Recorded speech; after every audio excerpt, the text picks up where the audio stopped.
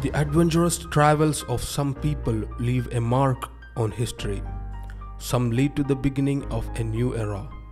By exploring the unseen world and culture, they become the agents who connect East and West. That was the time trade and religion started to search for its base grounds in several regions.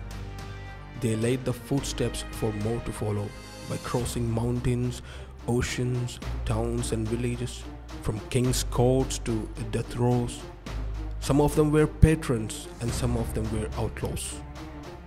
From Atlas Mountains to the land of the Golden Horde, from the caravansarais of Eastern China to the land of olives, from Western Europe to the Western Ghats. What makes them take a leap that nobody has ever taken? Who were they? The explorers who navigate from continents to big oceans are being discovered here. You are hearing Traveler's Diary with Muhammad Mukhtar on YouTube podcasts.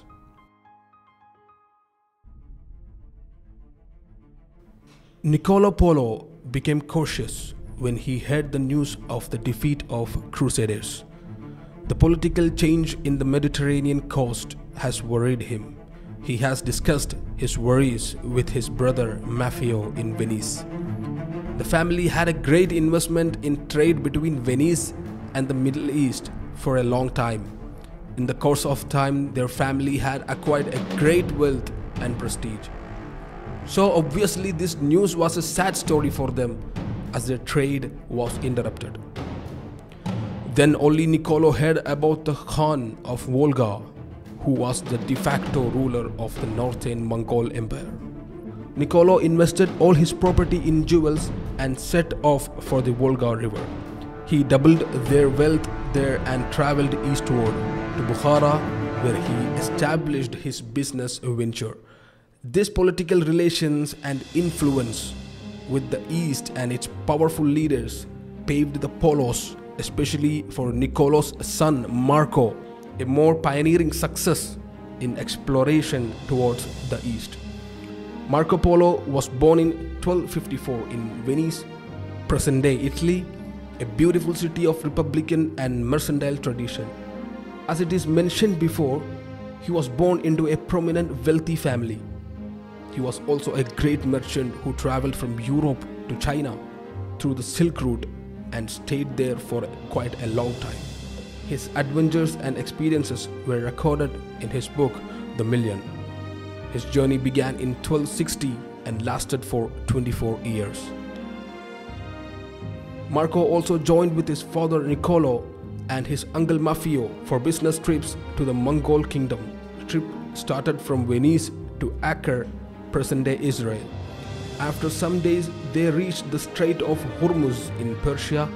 From there, they decided to not to cross the sea to India, but proceed through the highland of Central Asia all the way to the Mongol capital. Marco, in his own words, describes the valleys of Afghanistan, how beautiful there was, and about the hospitality of the people.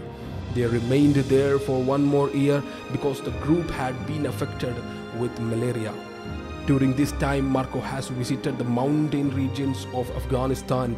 He visited the mighty Hindu Kush region, Kafiristan, and perhaps Kashmir also. They continued travel through the highlands of Central Asia. They have now reached the outskirts of Mongol Great Khan's outer territory, what is now the Uyghur Autonomous Region, Xinjiang province of China. By this point, they have entered the northern Silk Route. The Polos doesn't stop there. They travel further east.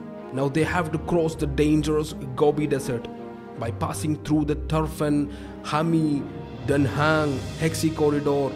They have finally arrived in Beijing in 1266. At that time, China was ruled by Hulagu Khan's brother, Kublai Khan. Kublai Khan was delighted to see foreigners and he treated them very well. Kublai Khan was the fifth great Khan of the Mongol dynasty and the founder of the Yuan dynasty. Kublai Khan wants to know more about Europe and about the Pope and the Roman Church. As he was interested in Christianity, he sent the Polo brothers to Europe back to deliver the message to the Pope. He wants the Pope to send 100 learned Christian men to teach Christianity and science back in China. Interestingly, he also requested the oil for him from the lamp at the Holy Sepulchre in Jerusalem. It took 3 years for the Polo brothers to reach home, also with a great diplomatic passport, which is an inscribed golden tablet that safeguarded them all the way to Europe. Marcopolo was officially appointed to high post in Kublai Khan's administration. His multilingual ability and experiences from traveling was his treasure. Polo was sent to different places such as outskirts of China, Burma and India as an emissary of Kublai Khan. Most of these places were then alien to Europe till the 19th century. Polo had become the most trusted man in Kublai Khan's court. They have the freedom to go to Europe and come back.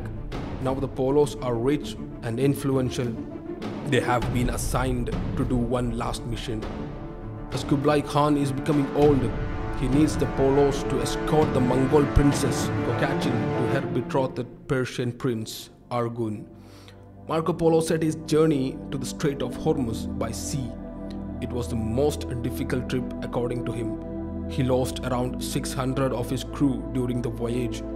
It took 2 years to reach the destination as they passed through the South China Sea to Sumatra and over the Indian Ocean to the Persian Gulf. Marcopolo and his caravan were honored and respected because of the golden tablet by Kublai Khan. Even after his death, Polo returned to Venice by sailing over the Black Sea to Constantinople, and from there he crossed the Mediterranean Sea to reach Venice in 1295. He was away from his home for 24 years and he returned with loaded treasure from the Far East. But unfortunately, 3 years after returning to Venice, he was imprisoned in his own home, which ironically never happened when he was out there in the dangerous Gobi Desert in the Far East. Marcopolo was captured by Genoese forces as he was commanding a Venetian fleet in the war against Geneva, but he was later released. He did not travel far ever again. He remained in Venice with his wife and 3 daughters until his death in 1324.